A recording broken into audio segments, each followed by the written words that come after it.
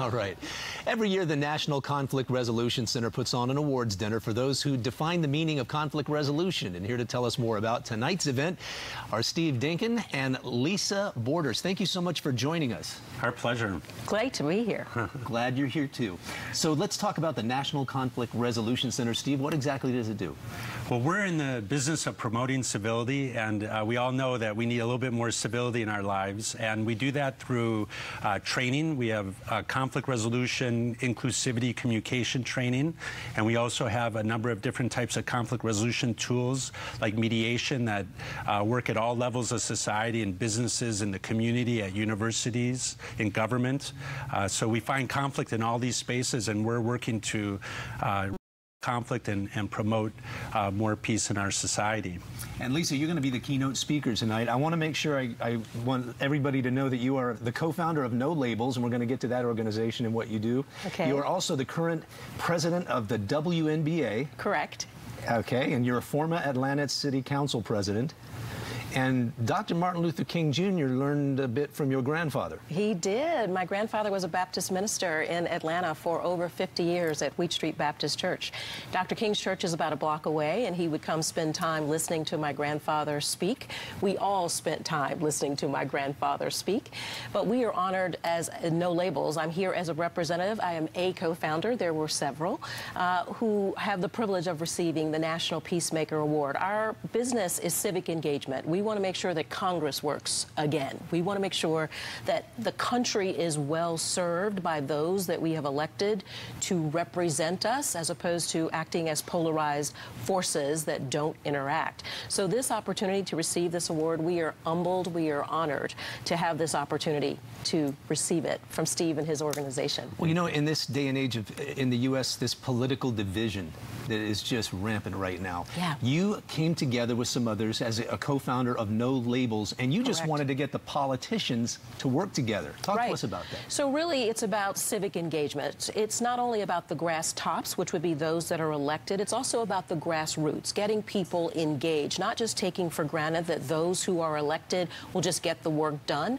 We need to give them guidance and counsel. And what we're finding is there's so much acrimony today. This is not the only time in history that this has been a problem. You mentioned Dr. King and my grandfather. During the 60s with civil rights, there were polarizing factions then. So this is a very parallel time. It's probably worse than we've ever seen it, or at least in my lifetime that I can recall. That doesn't mean we can't.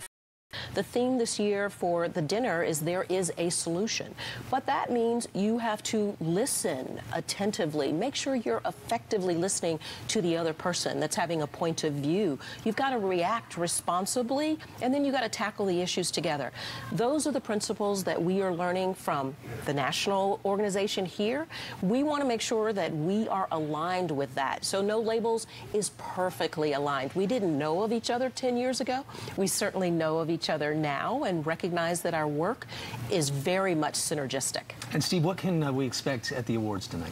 Well, the Peacemaker dinner, it's our 30th anniversary dinner, and we are honoring individuals who think outside the box in terms of peacemaking, innovative ways symbolic of what the rest of society needs to do to resolve conflict and come up with solutions. So we have several awards that we're giving: a Philanthropy and Peacemaking Award to Peter Seidler and Dan Shea, the owner of the Padres, for their work around homelessness. And we also have a local award giving to 4 female community heroes around some of the most challenging issues facing our society: immigration, affordable housing, environmental sustainability, access to justice.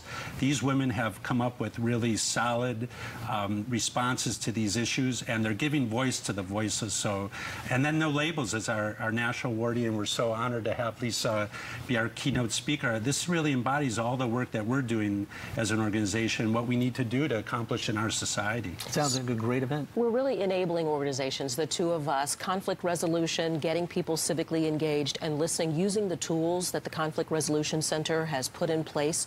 We want to lever that, right? We want to learn and lever. That's what we want to do. No Labels is a perfect training ground to implement some of these practices. We were doing it and didn't even realize we were doing it, and recognizing that this is an opportunity for us to do it.